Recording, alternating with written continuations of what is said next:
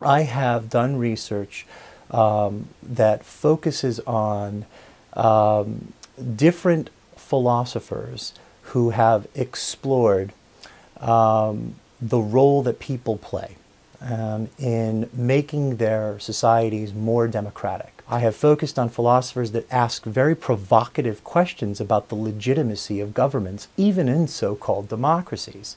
Because in a lot of democracies, in fact, governments don't pay very close attention to large subsets of the population. And at a certain point, that raises a question.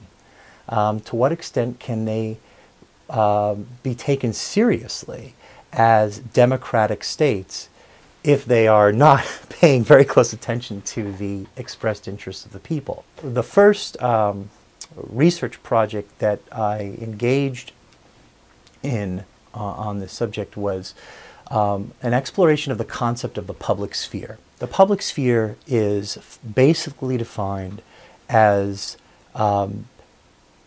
private citizens coming together voluntarily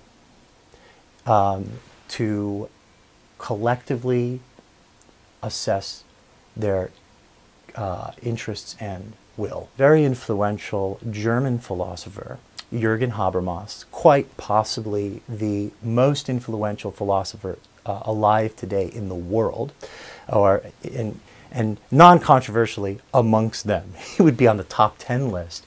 And one of his biggest interests was the public sphere. What I did was I looked at, and this is in a book called Unbounded Publics, which was published in 2008. I looked at his theory of the public sphere, and I attempted to produce a new one that was markedly different than his. One of the overarching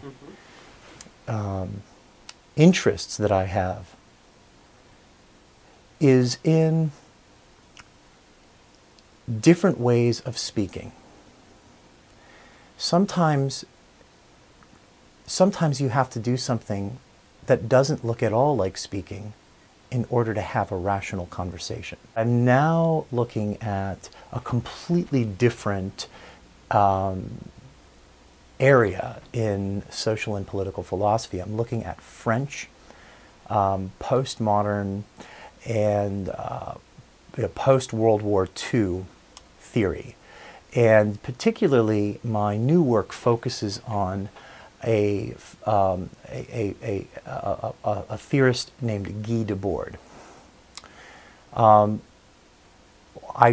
choosing to look at Guy Debord because Guy Debord was enormously influential in France in May and June of 1968 when the country erupted into a rebellion that was called by the government the worst rebellion since the Paris Commune.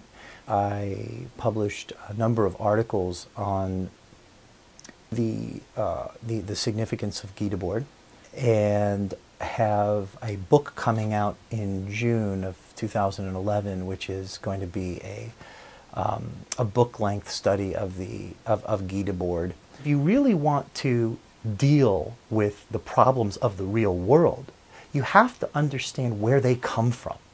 Why do people do the things they do? Why do people not only propose the policies that they propose, different people proposing different policies, but why do different people find them more or less offensive? Well, that is best explained if we can look at the range of ideological perspectives, we can look at the range of worldviews, where did they come from, how are they shaped, how did we get them? Philosophy says, let's think critically through and do the hard work of inquiry. And so I think it's absolutely critical. I think if we had a more philosophical society and a less ideological society, we would be far better off.